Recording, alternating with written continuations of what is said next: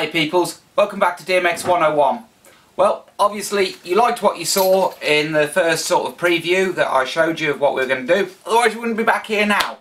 But I'm not going to waffle anymore. From now on it's straight to work. What we're going to do is go back to the basics of DMX to start with, so that anything that you've already heard or you may have learnt and somebody's told you not quite right or got wrong, we're going to start afresh. Please, if you think some of these lessons are too basic, put it in the comments box and tell me. And again, if there's anything you want me to cover that you don't think I'm going to cover or I'm missing out, get it in the comments box for me. Otherwise, subscribe to the channel and let's see if we can learn something between us.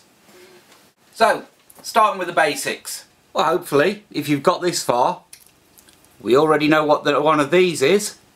But do you know what one of these is? And no, it's not an XLR connector as you know it. We're going to show you what these are and how to program them. They're programmed in a language called binary, ones and zeros, i.e. the switches are either on or off, creating the 1 or the 0. And probably the more modern version that you're used to is what these are. How to program them, what they mean, and what they do to the lights for you. We're going to be pulling this one out of my rack and playing around with it too, which is a classic, literally 12 DMX light, 16 channel, 512 DMX channel controller.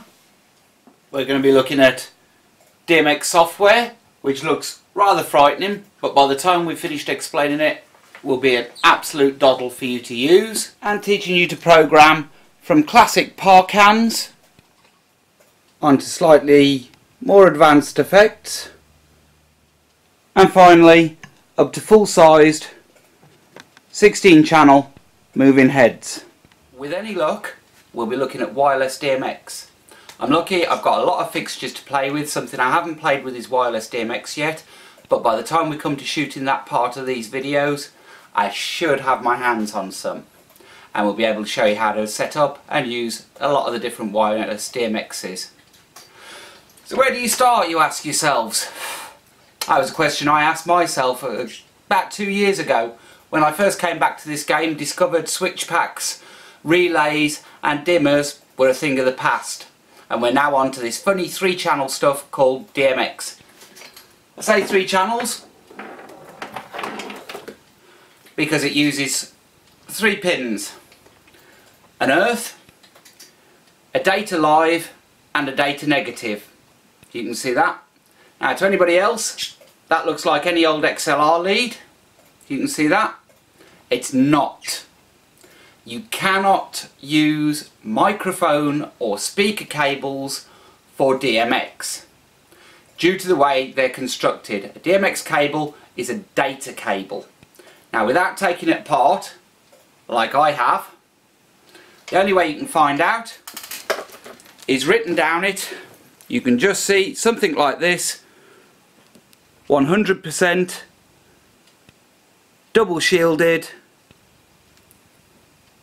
professional DMX cable. Double shielded, what does that mean? Well, that means the data has got a shield around the edge of it to stop any interference getting in. Because let's face it, electricity causes interference, and what do DJs play with a lot of? You got it, electricity. On the inside of that, you'll see that there is 3 cables. Now normally, a microphone cable has got one going outside here, which is the shield, a live and a negative. This will cause you problems, believe me. On a DMX cable, all 3 pins are hooked up. The outside shield is the earth, and the inside 2 are data positive and data negative. That's starting at basics. Make sure you've got decent cables to start with. Now, the next thing you need, and I asked you earlier, Do you know what one of those is? Right, it's not an XLR connector. If I take this apart, push the pins through so that you can see. Don't know if you can see there. Connect it up. That's got it to the 3 pins. Nothing on the earth, but between the live and the negative of the data is a resistor. You may think this will short it out. It won't. This is what you call a DMX terminator. Reason behind the terminator is to stop the signal bouncing back along the line. You'll sometimes see in scanners a lot of the time the mirror is fluttering about. It's not a nice smooth scanning movement. Reason behind that is what they call data reflection. The data is going to the end of the DMX line, turning around and bouncing back down. So the 2 pieces of data for that scanner are colliding and it's giving the mirror the jitters. To get rid of it, you need a DMX terminator. Now there's 2 ways of getting one. You can spend anything from £2.50 to, I've seen, £6–7 on eBay, or you can make one yourself. Like I said, simple resistor, the right size resistor. I'll look it up, put it in the link below, in the description below.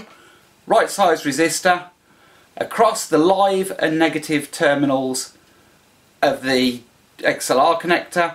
You've made yourself a terminator. Quick one though, always make 2. Reason being, this damn thing, he runs off when you're not looking and you lose him.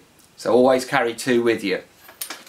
Okay then, hopefully, like I said, I want to try and keep these lessons short, or these videos short, so that you can take things in. Hopefully I've shown you enough in this one as to what we're going to be doing next in the series. Hopefully I've shown you enough in this one as to what we're going to be doing in the series, just to keep you interested. I promise you the next one's going to be a full lesson, but the next thing I need to teach you is going to take a good video to do it, and quite a length of time. Therefore, I'm going to save it till the next time. What are we doing next time? We're going to take a look at these. That's right, dip switches. What they are, what we use them for, and how to program them. And for that, you're either going to have to learn binary, or, don't worry, I'll make things easier. There's a website I know of that teaches you or shows you. You plug in the number that you want and it tells you the binary that you need for it. So it should make your life a bit easier. Anyway, till next time, take care, peoples.